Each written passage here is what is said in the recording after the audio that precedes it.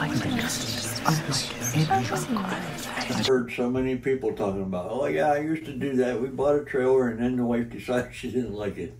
On YouTube, you see all these beautiful places and these campers are out. And these women are out there and they're digging for worms and getting down and dirty. And you're thinking, oh, my wife can do that. She could.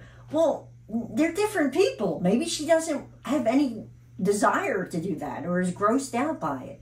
And that's okay, but you need to know what your individual desire is for that rather than feeding off of something that you see on YouTube. We're all unique.